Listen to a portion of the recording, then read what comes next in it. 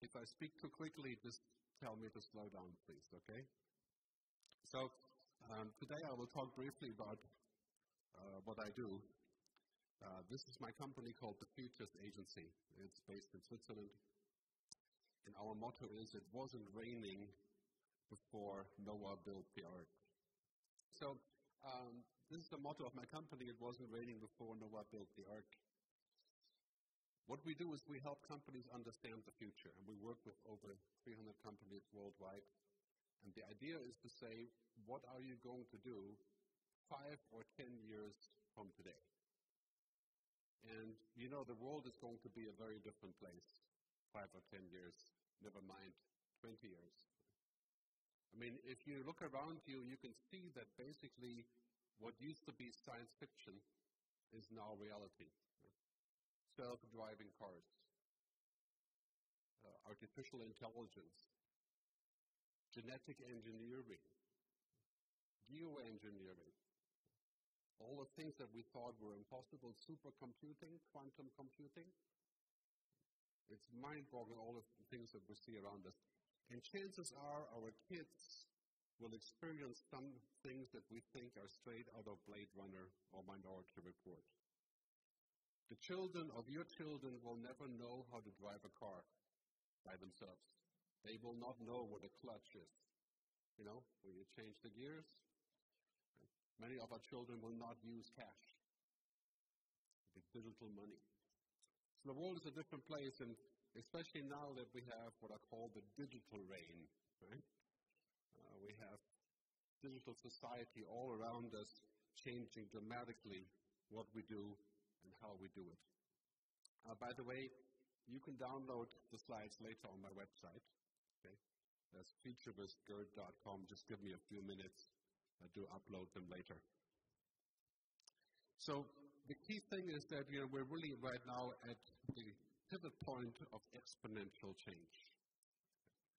This is very hard to understand because people are not exponential. Right? We don't think faster because we use Twitter. We don't have more friends because we use Facebook. We are limited to what people can do. But technology is now at Moore's Law. You're familiar with Moore's Law and Metcalfe's Law. Right? It's exponentially exploding. When you're looking around you, you're seeing things that 10 years ago we had already discussed. For example, the paperless office, right? Not using paper. That took 20 years. It's finally happening. Flying cars, happening today.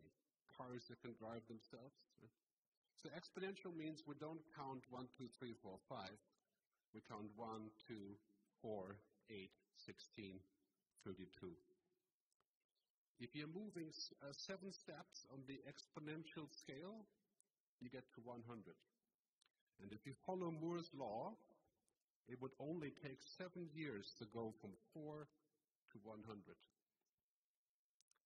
It takes roughly about 30 steps to get to 1 billion exponentially. So technology is now exploding in a way where we can say, okay, never offline. It's entirely possible to always be online. Ask your children, right? For them to go onto the internet is like air. It's like water, like going to the bathroom. That's good and bad. Genetic engineering. The time that humans can become fully connected like a machine. I mean, I don't think that's a good idea, but people are proposing it. Robots taking over our work. I mean, we should not have any illusion on this. Robots and machines and computers will take our work. If your work is automatable, if it's repetitive, if it's mostly logical, computers and software will take our work. Engineering humans. I mean, think about this, right? There's a company in America called Human Longevity, Inc. I mean, it sounds like a science fiction novel, right? Of course, in California. And this company's goal is to end dying. Right? to put an end to dying. Right? And their motto is that dying is a disease. Right? Think about that for a second. Right? Now, this company, Human Longevity Inc., has just received $150 million funding to go into our genes and to edit our genes to avoid cancer, Alzheimer's, and aging. You would think that's not possible. Huh? Well, I would dare say it's probably possible not today, but in 10, 15 years. When you think about this, then you say, well, that's great if we can stop cancer. If we prevent disease, everybody wants to live longer. Right? But the same technology would allow us to program our babies. Like literally decide what they should look like. So you can see there's going to be a huge amount of ethical issues. Who is allowed to use this technology? Who will pay for it? How will we distribute it fairly? So what you're seeing now on this scale, we're now in 2016 at 4, and the next point is 8, 16, 32 is not 5. So in 2 years, potential of technology has doubled. It'll be half as expensive and exponentially on from there. Today, if you want to have your genomes done, your DNA analysis, you can get it roughly for $850. It will take a week. In 5 years, it will cost 10 euros to get your DNA analyzed. In 10 years, it will be cheaper to do your DNA than to flush the toilet. Okay? That means a huge substantial gain in technology. So I want to make sure of this point first. We are looking at right now in a situation where technology is mostly positive. Today. We have lots of concerns, privacy, addiction, loneliness, like we heard before. That's all true. But for the most part, technology today is a positive force. Right? Efficiency, logistics, green energy, possibly looking at dealing with the global warming situation. I mean, that's all positive. It's 90-10. But here's the thing. Technology is becoming so powerful today that many things that it will do or is doing, we don't even understand. I don't know if you're aware of this, but just 2 weeks ago, do you know the Chinese game called Go? Have you ever tried the Chinese game called Go? Right? The Chinese game Go is more complex than there are stars in the universe in terms of the numbers of moves. Right? I mean, it's a mind-boggling complicated game, much more than chess. Right? 2 weeks ago, a computer built by Google learned how to play the game without programming by observing hundreds of thousands of possibilities and sucking up the world's information on Go and playing a couple of hundred games with a person. And 2 weeks ago, the computer beat the world champion in Go without having been programmed. This computer was not programmed with information. It just observed, called deep learning. Now imagine this situation to continue. Right? If the computer learns, what else could it learn? Right? Could it learn how to distribute Social Security to predict the future easily? Right? My job will be replaced by a future robot. You ask the robot, what is the future of Europe? We'll give you an answer. So, in this scenario, the world is an interesting place, and we want to make sure that in 10 years from now, we remain at 90 or 95% positive. And this is why we have to think of technology in context with humanity. Technology is a tool, it's not a purpose. And this is something we have to think about, especially if we are in technology. What is the purpose of technology?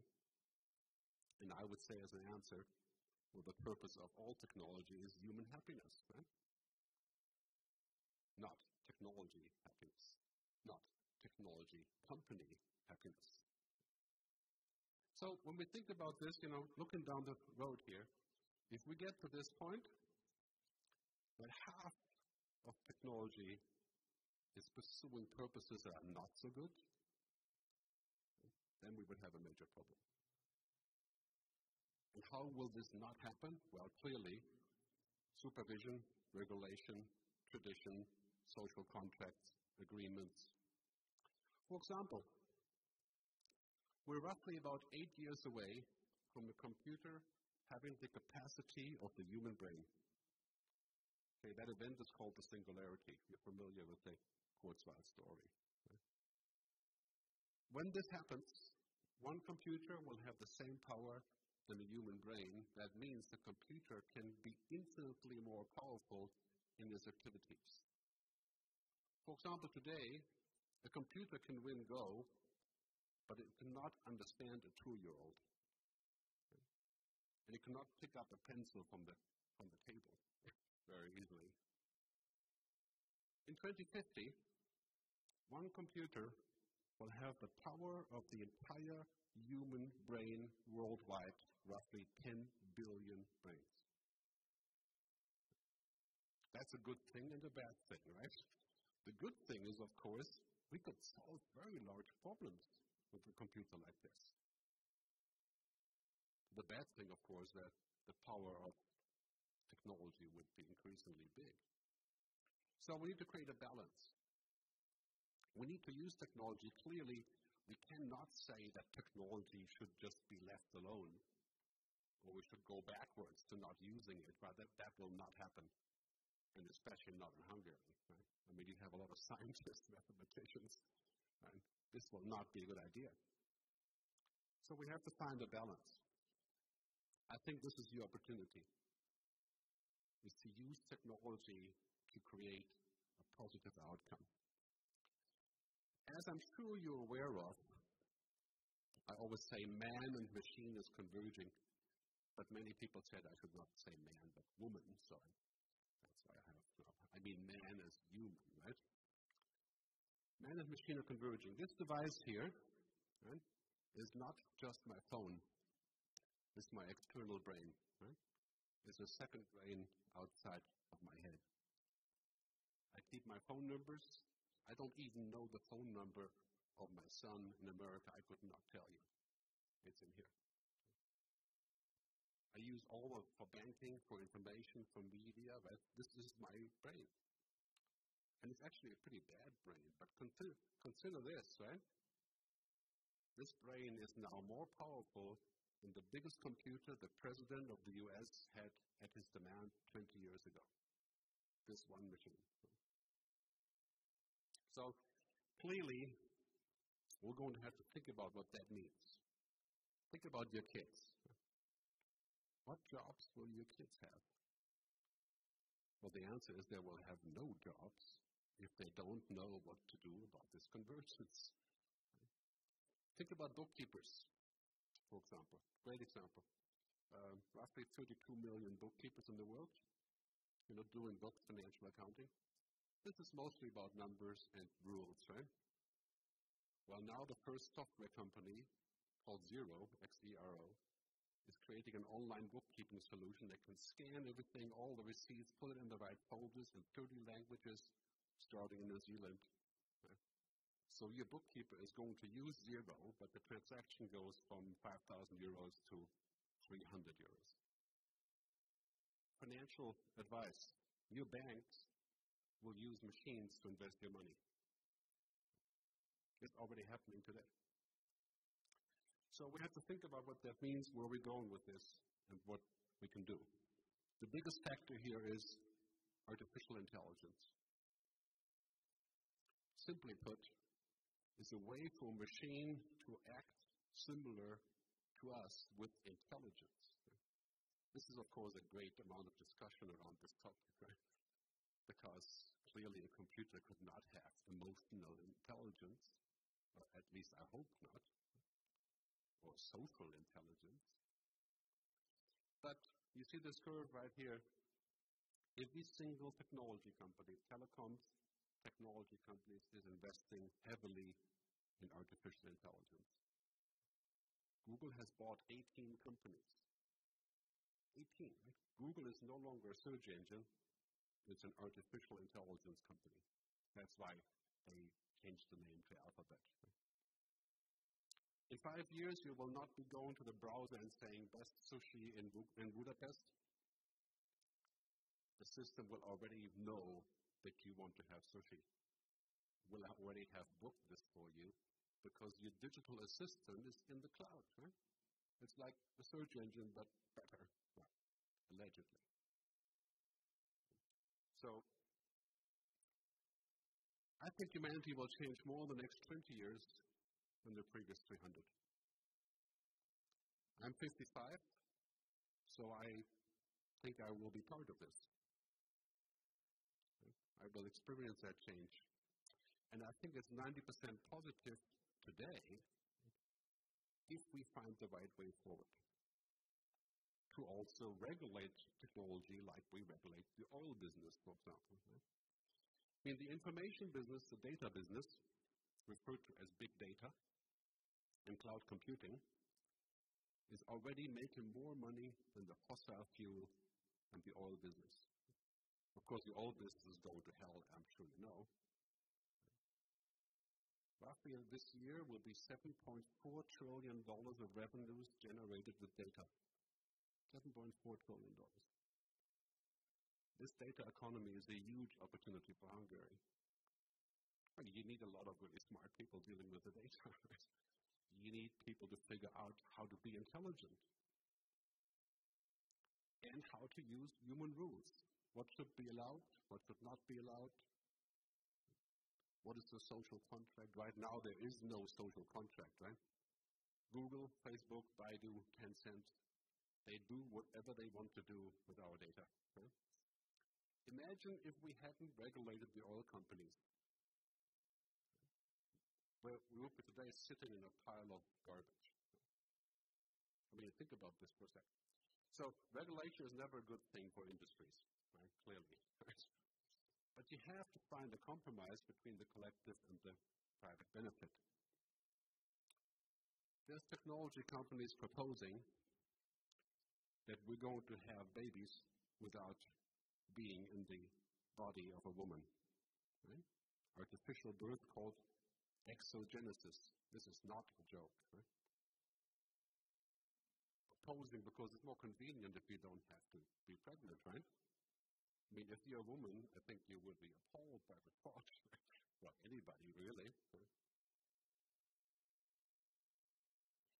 Really, is the question, is that really a good idea? Should we pursue those things just, it would be possible to have a baby outside your body, completely. Probably possible, right? But is it a good idea? I think you would agree that it's probably not a good idea. The magic of mobile devices. I mean, if you ever watched any Apple keynote, and I'm an Apple fan, I have to admit, right? And I actually met Steve Jobs twice, for about 4 seconds until he kicked me out. The word that comes up in Apple speeches is magic, right? Magical. Magical device, magical. Right? And that's fantastic because we like magic. Right? But this is not magic. Connecting us to technology, that would be toxic, in my view. So there is a difference as to where we're going. The combination of the human spirit and human way of doing things and technology. Of course, you've heard this many times before. Data is the new oil. Right? This is 10 years old. But intelligent data is what we drive on. This is number one opportunity for Hungary. Right? Data is the new oil. Intelligent data would turn that oil into something you can drive with. So there's lots of things to think about here, including what's been referred to as cognitive computing.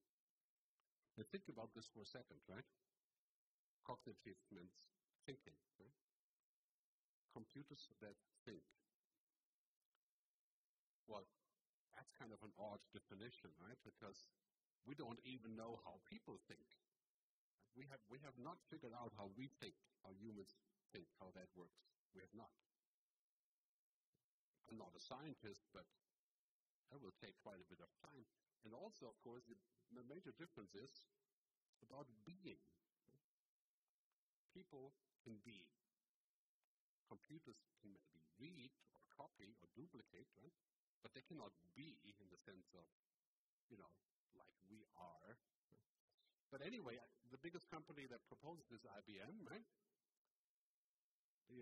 Ginny Rometty, the CEO of IBM, a brilliant speaker and leader, she says that every business will be a cognitive business. Computers that think, come up with their own rules, and do what we want them to do without us teaching them.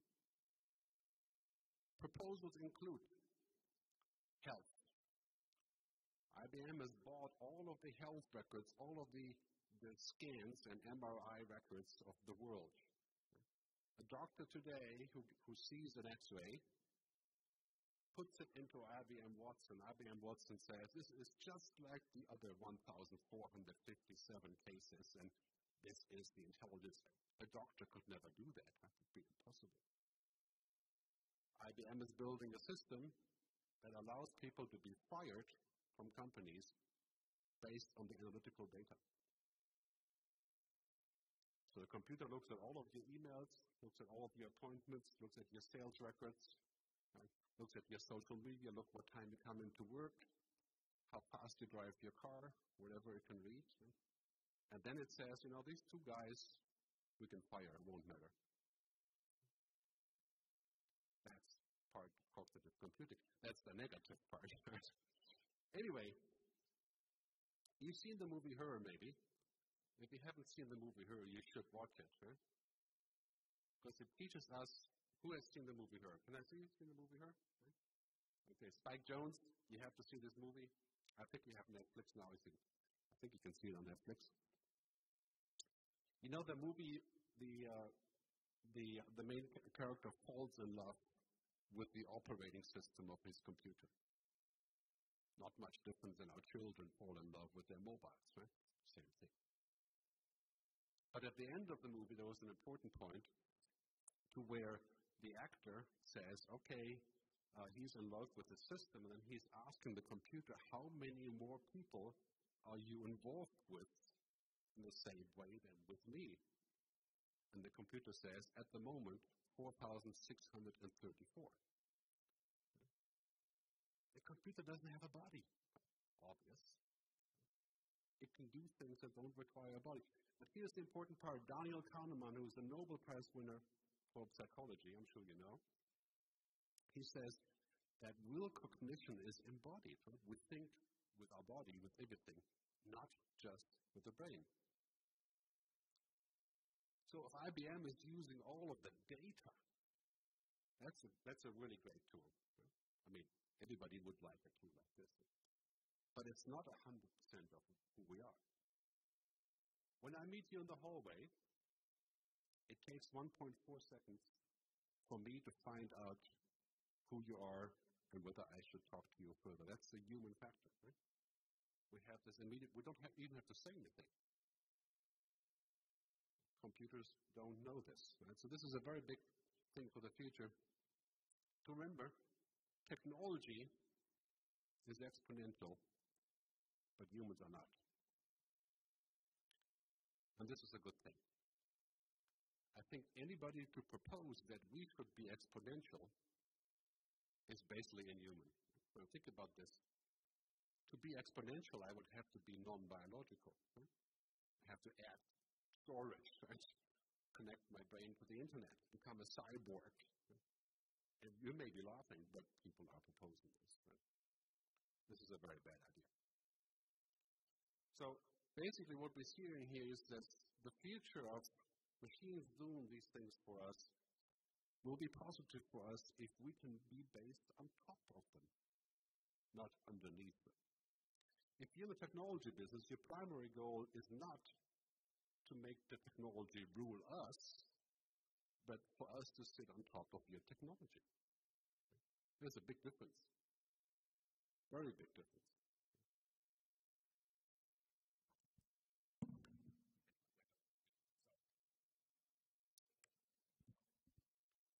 So, I want to talk to you about what I call the 10 Asians. Right? Those are 10 things that I like to talk about that all end with Asian. And this graph kind of shows you where this is going. It could be heaven or it could be hell, right? On this elevator of the future, this could take us both to heaven as well as to hell. And here are the 10 nations. I don't have time to talk about all of them. Anything that can become digital will become digital, right? Movies, music, books, banking, cars, energy, biology, right? I mean, cognitive biology, I don't know if you heard about that term, right? Collaborating to create new solutions, mobile, screens, automation, anticipation, computers predicting our behavior. You know, if you're a Facebook user, I hope some of you are or are not, depending how you look at it. Facebook can actually predict what you will like and how you're going to act, and Facebook can create a very deep profile about your character as prediction. And so I think this is really what I call hell then, right? Hell and heaven. And at Twitter, if you use Twitter, you can find my tweets on this topic, right? That means having such a device available can be heaven, especially when you're 15, right? Or it can be hell. Doing this now is okay, but imagine you're sitting by the dinner and everybody is working on this. I'm sure you've seen this, right? I mean, go to Asia, sit down for dinner, every single person is, working on their screens. Building relationships with machines instead of people. That can't possibly be our future. Right? We're going to spend more time and money on building relationships with machines? What's the point? They don't give a shit about who we are. They're just systems. But nevertheless, this is very, very powerful stuff. I mean, for example, take virtual reality, which is coming this year. This will change the way that we can see the world. Having screens where you can go inside of the operating room as a doctor. If you're in the telecom business, you can go inside the network and look at the connections and fix them. It's very powerful stuff. And of course, back to her, right? We'll skip that one. So, this app called Say Hi is a translation app. It costs $2. Works in 34 languages. You can take this app and speak to it in real time, and it comes out in 34 languages. 3 months ago, I was in Tokyo. I had a half-hour conversation with a sushi chef. I spoke in German. It came out in Japanese. He spoke in Japanese, came out in German. I mean, this was not a, personal conversation about philosophy or that would be difficult. Just trivial stuff, fish good, yes, no, So this is heaven for me when I speak to a sushi chef. But imagine you would meet a woman or a man and you start dating and you would use the app to speak through because of different languages, right? Your relationship would be based on the app, right? On communication. That's not a good idea. It definitely get in the way. I'll skip this one. So clearly, if you're in business, you know what's happening. This is like Adam and Eve, right? Every company in the world wants to automate to do away with jobs. Right? The less people we hire, the higher the profit. That's a form of capitalism, right? So every company I speak to, big companies, the number one question is, how can we use computer software and robots to lay off people? Well, this is an obvious thing, right? Deep automation, robotization. Look at this slide here from the World Economic Forum. Industry 4.0, the last one. Do you really believe that in the future of cyber-physical systems, we're going to have more people dealing with cyber-physical systems? Yes, we will have more engineers. Right? We will have more people doing science? Yes. But what happened to all the ones that do small jobs, not emotional jobs, not academic jobs? So I think then again, this is a good thing. Right? Pretty much everything that can be digitized or automated will be. We have to assume that. That's Darwinism, right? Otherwise, we wouldn't live in a free market. So the garbage men will be automated by robots. Right? Cleaning at the airport, robots. Fast food, robots. Bookkeepers, robots. Bankers, software. Yes, there will be many new jobs, but this is what's happening. If you like music, I used to be in the music business. You used to pay something like 20 euros or so for a CD. Today, music is free on YouTube, and it's 8 euros for Spotify. You guys know Spotify, right? 17 million songs. I mean, how much do we pay per song? Like 0.00000. Right? Nothing. That's what happens when you go digital. You read the news on your mobile device. You don't pay like you pay for the newspaper. And that changes our world dramatically.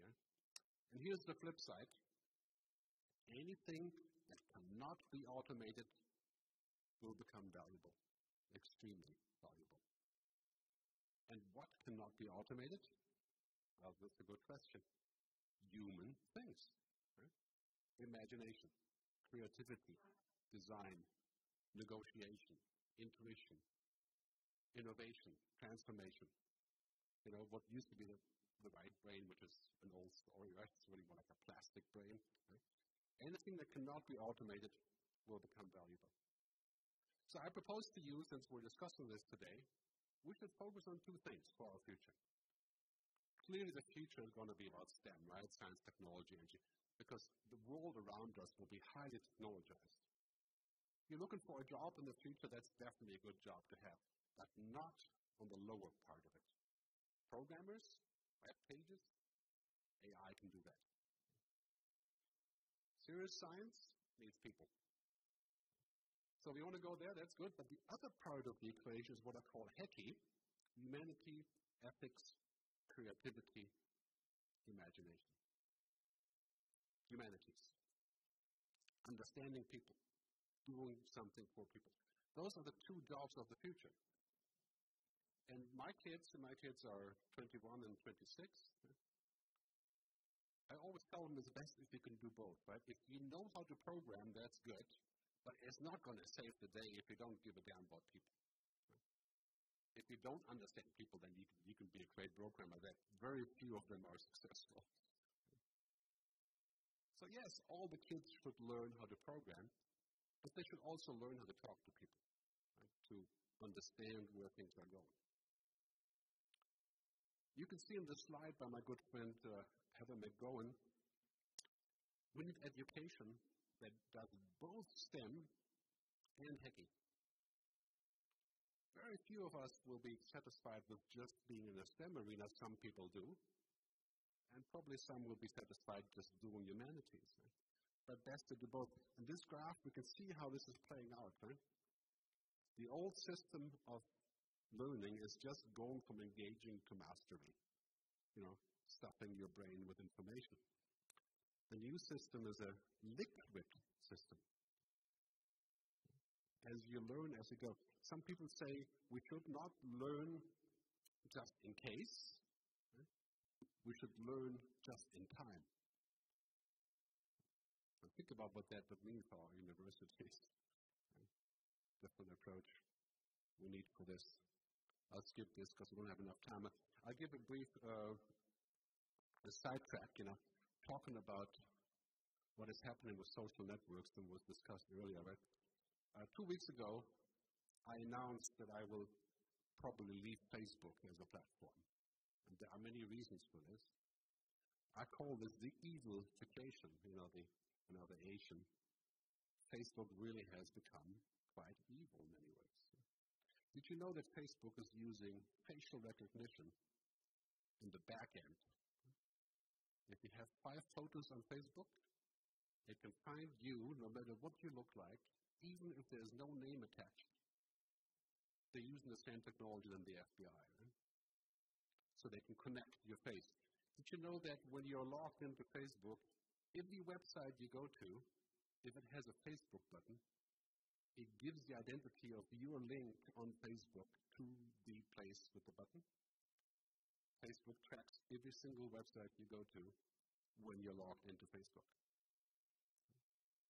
Now, some people say, well, who cares, right? I think that's going a little bit far. And you know what happened a few days ago?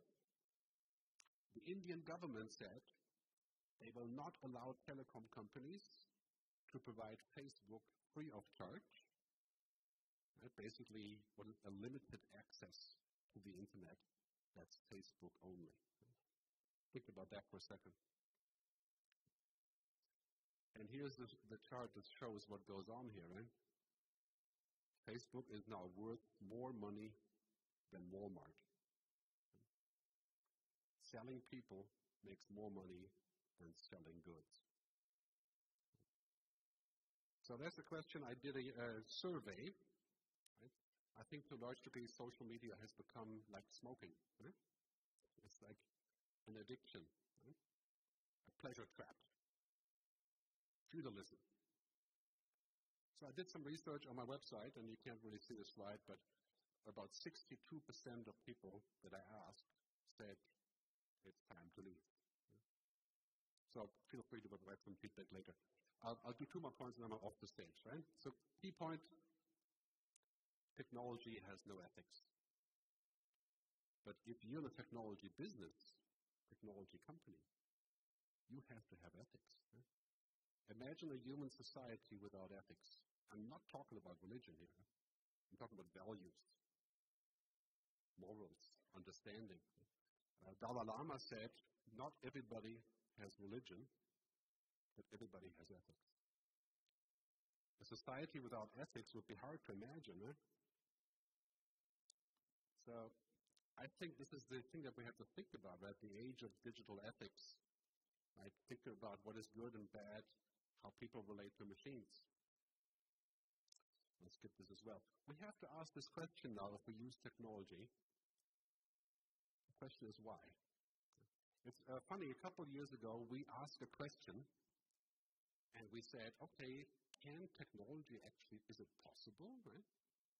Today, if you ask the question if it's possible, for example, that 5 billion genetic codes are analyzed and compared, the answer is, yes, it's possible. Right? Is it possible for a car to drive itself? Yes, it's possible. Is it possible to beat cancer eventually? Probably. Is it likely there's some people living on other planets? Quite likely, but those are weird questions. Now, Octavio Paz said about technology, he says there's a nihilism, no ethics. He says, why and to what technology does not ask? We have to ask that question. If in the tech business, we have to ask the question because otherwise, we're looking at autonomous weapons robots that can kill on demand.